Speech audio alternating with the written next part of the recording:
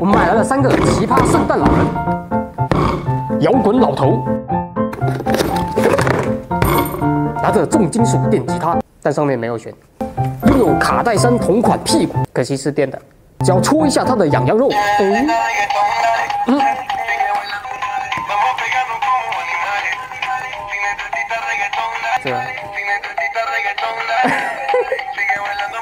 我服了。讲道理，谁能拒绝一个这么会扭的屁股的一个老头给你送圣诞节礼物？你无法拒绝。圣诞老骑士。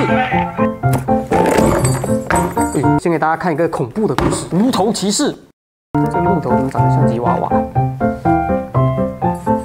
我们印象里，圣诞老人都是坐在驯鹿车上，这一个圣诞老人采用了更自由的驾驶模式。就是你这个重量吧，你考虑过驯鹿的感受吗？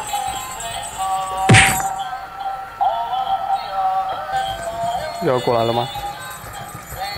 啊，我以为它只是原地转圈圈，你知道吗？所以它并不是原地转圈圈的，它就是瞎走。不会又掉出去了吧？准备一下。喂，所以你知道你们为什么都收不到圣诞节礼物了？因为圣诞老人不会看导航，迷路了。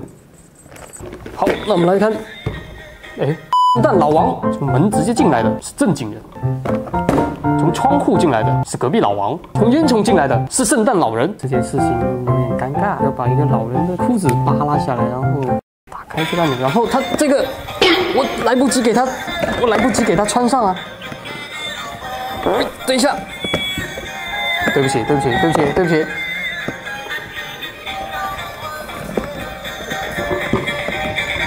该，可以了，我给他穿上了。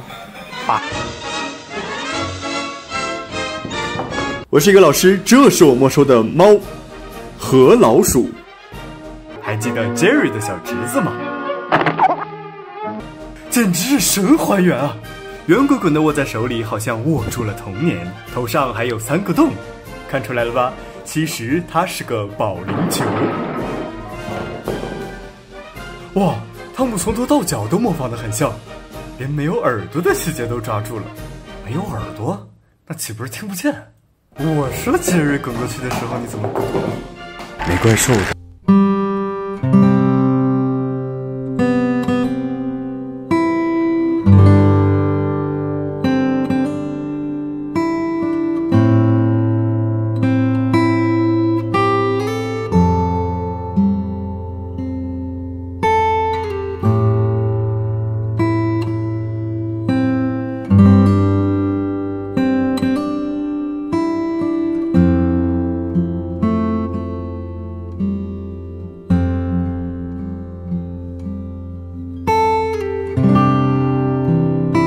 奥特曼，你们不考虑代替他给我点个赞吗？我是魏老师，这是我没收的罐罐奥特曼，这是少林寺迪迦的缩骨功状态。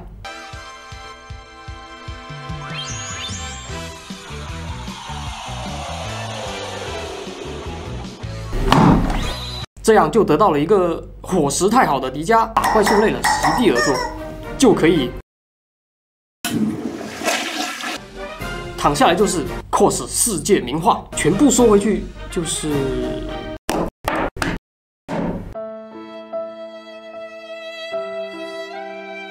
这是一坨有弹性的屎，把它立在桌子上就叫立屎，拉开它就叫弹飞它就叫飞屎，飞屎。拉弹弓的时候力是向后的，所以叫史无前例。拿它来对脾气不好的人恶作剧，他就是始作俑者。饮水鸟曾经作为破案的关键道具，出现在柯南动画第999集。只要用水浸湿鸟的头部，饮水鸟就会不断点头，直到自己喝水，变成永动鸟。关于饮水鸟的记载，最早出现在上世纪30年代。饮水鸟起源于中国古代。讲道理，一个中国发明的东西，戴了一个英伦的礼帽，太礼貌吗？所以饮水鸟能自己喝水的原理是什么呢？饮水鸟是由2个空心玻璃球和贯通的玻璃管组成的密封容器，体内装有一肚子黄色废料。我他妈鸟嘴被浸湿后，随着鸟嘴上的水分蒸发降温，鸟头气压下降，鸟肚子中的乙醚液体沿玻璃管压入鸟头，引水鸟头部变重，逐渐减轻。再次碰到水面时，气体进入玻璃管，两球气压平衡，液体再次流回肚子里，完成一次饮水的循环。但是这还是绿的，所以很难扣绿幕，这就是我前面没有扣绿幕的原因。但是由于蒸发的作用，这种涌动是不可能实现的。等等。如果这只鸟是活的，那它就会口渴，口渴就会喝水。这种不经喝水的现象就被称为水钓割头。以前00后玩弹珠超人，现在00后玩瓶盖人。90后的弹珠超人用玻璃珠不仅不环保，还容易误伤。哇，干嘛？而我这款可乐丸瓶盖人用瓶盖不仅环保，还安全。哪个疼？坑的肯定弹珠疼啊！而且和弹珠警察一样致敬了。我的心是那光能使者变换魔法，到达神奇的世界，创造未知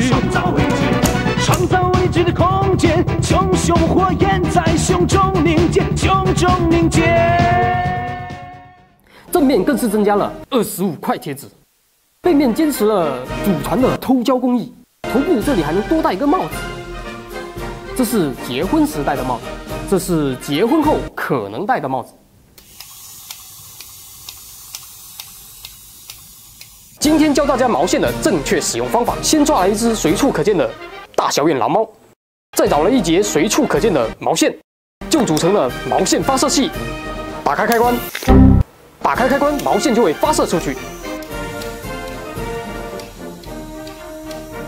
变成一个实用的套索工具。这是你想喝可乐拿不到的时候。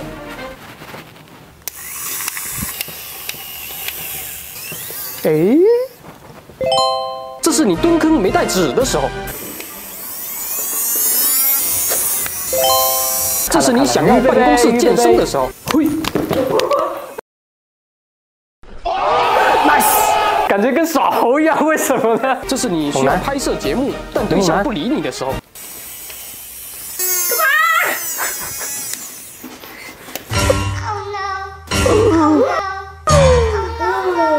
糟了！我是一个老师，这是我没收的。大蛇玩，大蛇好多玩，这个好多玩有多好玩呢？就让我跟体育老师玩一玩。拿一颗耶！吓死我！我一个。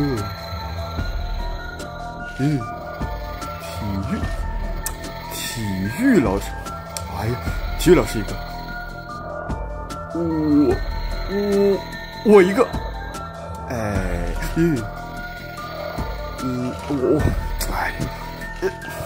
体育老师一个，我要的，吓死我了，跟你没完！千万要关注，再不关注叫家长啊！